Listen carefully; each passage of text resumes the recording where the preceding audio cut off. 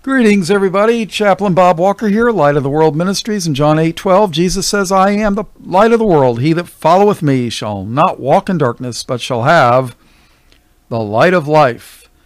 This is not going to be so much a Bible study. It's going to probably at the first part of two things. You'll understand by the time I get to the second part. And just so you know, my computer's been acting really wacky lately. I think they are going through my computer.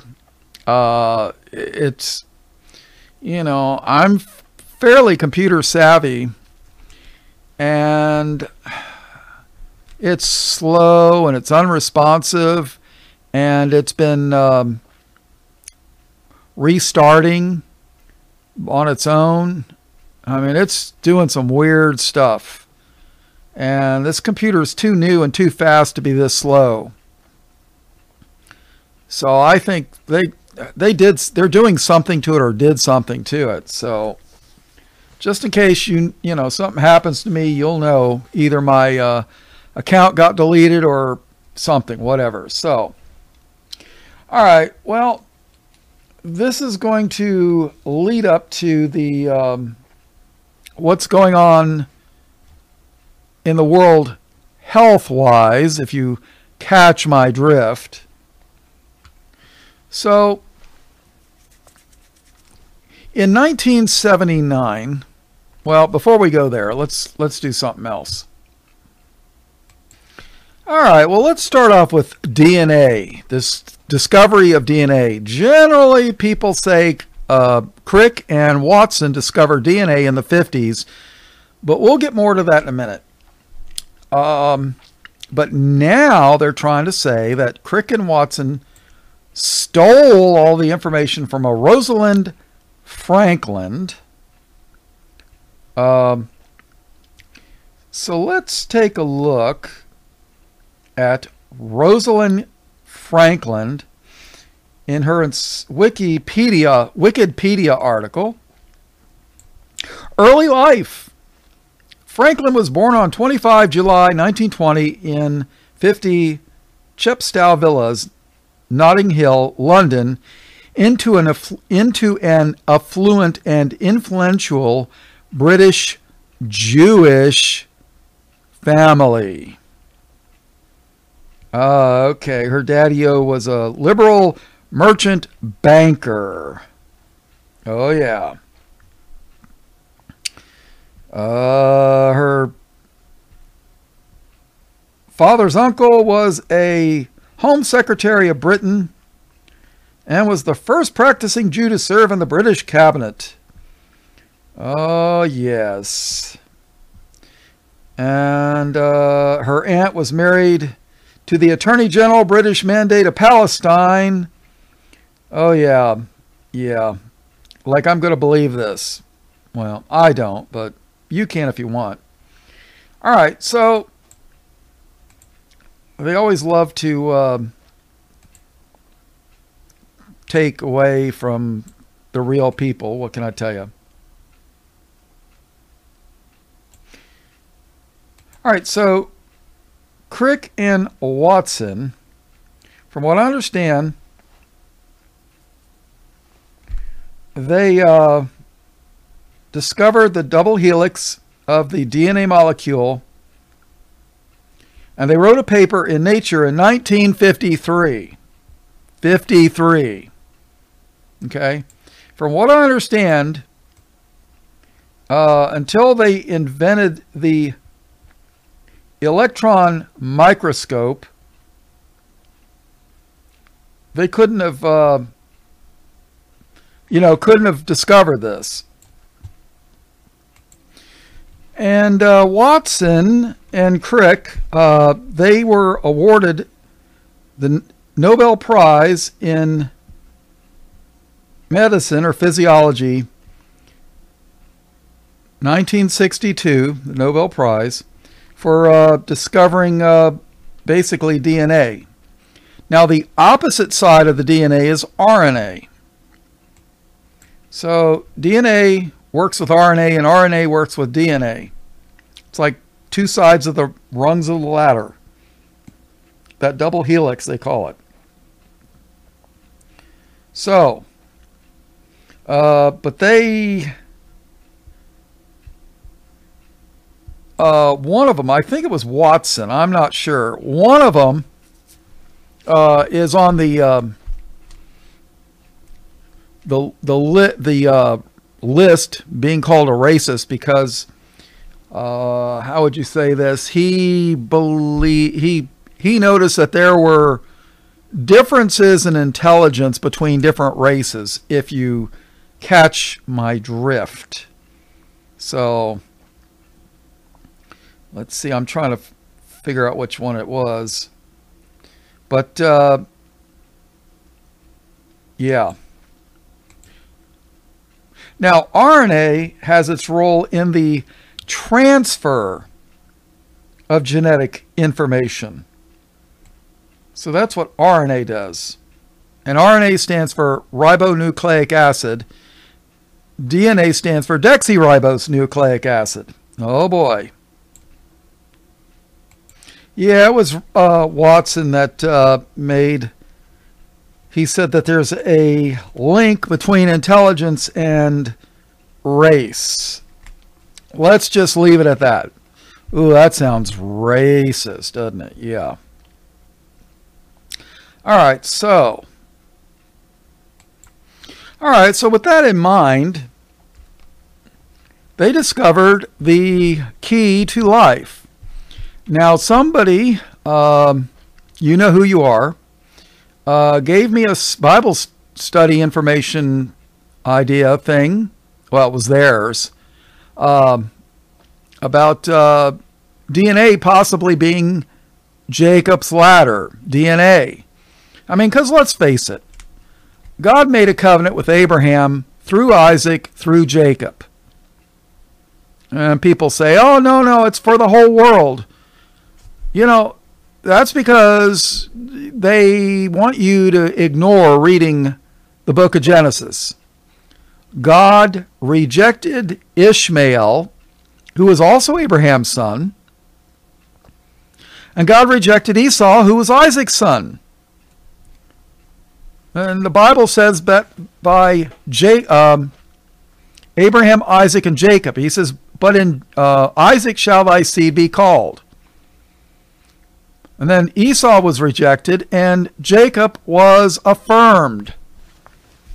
So then when people come along and say, well, you know, God's opened up the doors for everybody, just either they're totally ignorant or they're deceivers. And I tend to think usually they're of the latter persuasion if they're in any kind of leadership type role. And unfortunately, people listen to this stuff. God does have a chosen group of people. And it's not the Antichrist, the ones that hate Jesus, the ones that deny Jesus, the ones that are waiting for their own Messiah to come. It's not them, I'll guarantee you. But my point is, that was in the 50s. Okay? Now, I have found, to my experience, from what I understand, not that I'm always right, but that they usually have 20 years of science ahead of what they show us. If they show you something, they usually have 20 years of technological background that they're not showing you. They're just showing you the stuff from 20 years ago. But in 1979, they had a movie that was called Parts, the Clonus Horror. Clone us. Clonus. Yes, it was about cloning. Let me read you a little bit about what Wikipedia says. 79 science fiction horror film about an isolated community where clones are bred to serve to be parts, body parts for, the billionaires and the most wealthy, powerful people in the world. Body parts. Oh, I heard Dick Cheney, somebody said that Dick Cheney had 4 heart replacements. Other people say, nope, that's impossible. Dick Cheney doesn't have a heart. What can I tell you? But he had 4 heart replacement surgeries. Now, they love to have a movie about what they're either capable of doing or planning on doing or have done, my opinion. So here it is, your political leaders and your very wealthy billionaires, they put together this cloning facility, and they're putting clones together. Hey, you drank your liver to death? No problem. We got your clone right over here. We'll just, harvest a new liver for you. No problem. Oh, your lungs were destroyed from smoking? No problem. We got a brand new set of lungs right over here. Pristine condition. So, and there was another movie called The Island, which is basically along the same lines. So, but it says that the clones were cloned for, replacement parts for what they call the elite. But obviously they're kept in a compound away from, regular world, from everybody else. They don't want people to know this place exists. So they, it's a compound. And then somebody escapes the compound, and it's found by a journalist, and he starts investigating, because here it is, this guy is, it's an identical clone to somebody rich or famous or whatever. And, but I don't know. They have their hired guns kill all the people that are involved in finding out about all those stuff, because they want to keep this under wraps. So that's the whole purpose of this thing. So, and they always promise the clones, oh yeah, well after, we've trained you and done this and that and the other, and we're going to let you go into the real world. You'll be able to go to America. So, yeah. No, that's not how it works. So, that was in 1979. Well, guess what? And like I mentioned, The Island, a movie, was a 2005 film, which is basically along the same lines. Matter of fact, the people that put out the Clonus Horror, Clone Us, sued The Island for copyright infringement or whatever, Hey, you stole our idea and you put out a movie about it. So we want some money. Give us some money. Which they did. They paid him. They gave him some money. So, all right. So here is the deal. Now, according to science, the first recorded instance publicly of a cloned mammal was in 1996. It was a female domestic sheep, and allegedly the first mammal cloned from an adult somatic cell using the process of nuclear transfer. Don't ask me, I didn't go that far in biology. And her name was called Dolly. What was that song? Hello, Dolly. Hello, Dolly. Yeah, and supposedly was named after Dolly Parton. It was cloned in Scotland. By the biotechnology company PPL Therapeutics near Edinburgh, and the Ministry of Agriculture. And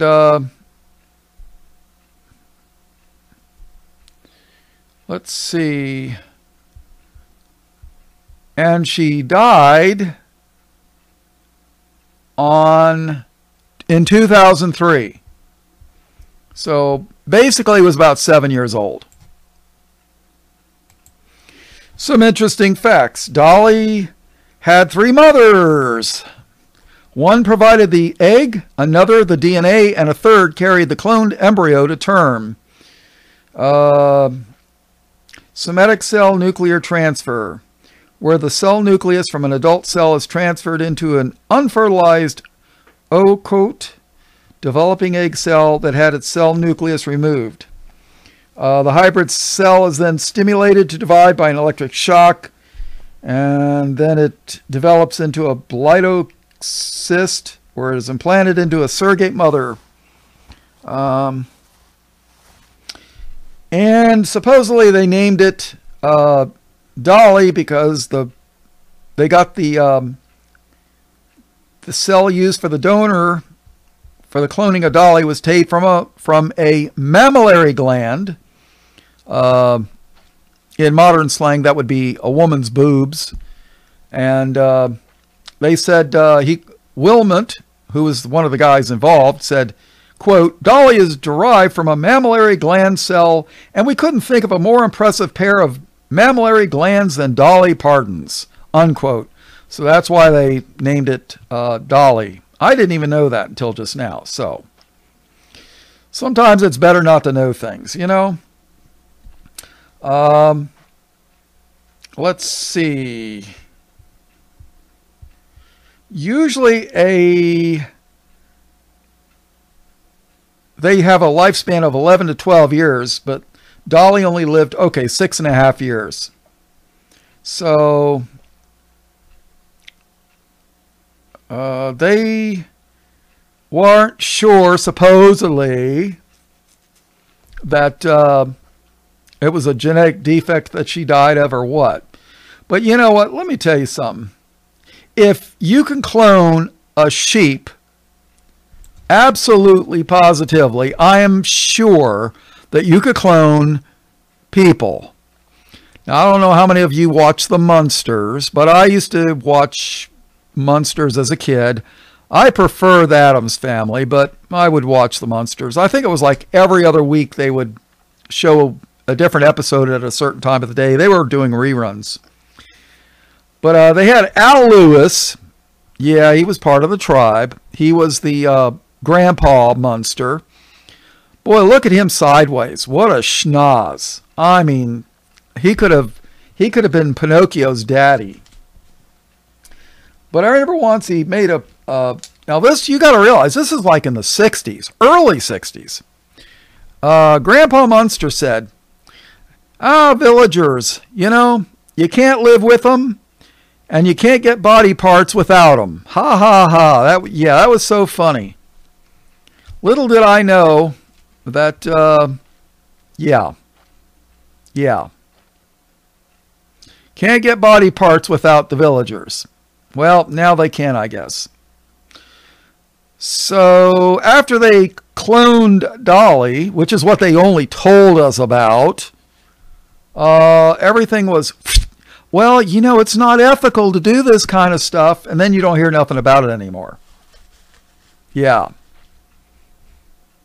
So they discovered DNA in the 50s. 79, they have a cloning movie. 96, they tell us they have a clone. Remember? 20 years ahead of what they're telling us? I wonder. So why am I talking about all this stuff? Well, you got to listen to part 2. I don't want to make this I want to break this up into 2 parts. I really do. Reason being, talking about certain stuff can really make problems. If I do a part 2, look on the community page. I might put the part 2 on archive.org. I might do that because it's going to cover some stuff that you know who is not going to like. So, and I'd like to keep my channel up as long as I possibly can. And, you know, what can I tell you? But there's a reason why I'm going through all this. There's a big reason. And it has to do with what's been going around and the travel passports that they're talking about, if you catch my drift. So just keep that in mind, because there's a reason why I'm mentioning all this stuff. Yeah. All right. Well, like I said, this really isn't a Bible study, but it makes me wonder, really makes me wonder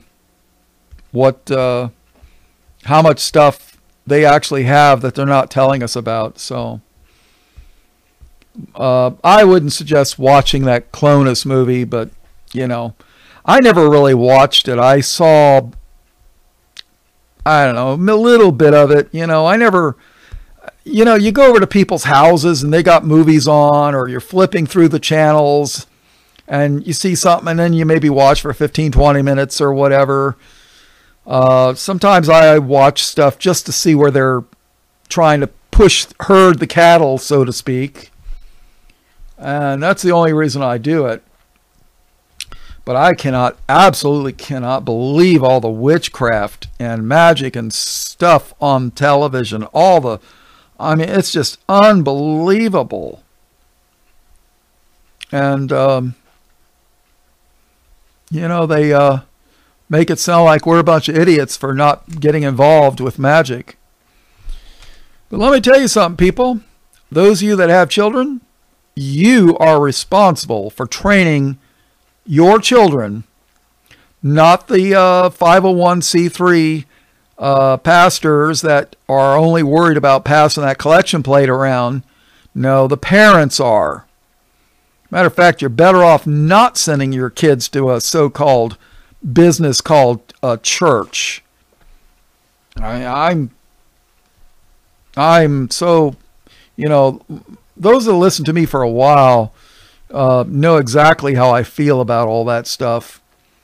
But, you know, parents are responsible. You send your kids to school, they're taught evolution from day one. Now they're telling the kids to spy on their parents, you know, and even offering them rewards for turning in their parents. It's just, you know, these people that are in charge of all this stuff, they're not amateurs. And, you know, Jesus even warned us that our enemies, our foes would be they of our own household. And, you know, the more I study the Bible, the more I realize just how true it is. It's just unbelievable. And there's a lot of stuff I know that I don't teach just because there's other things I consider far more important. But I consider this important. But it won't come together until you hear part 2. And once you hear part 2, and part 2 will be a short part, I'm pretty sure. And I'm going to supply concrete proof But it's, yeah. I honestly think they're trying to get rid of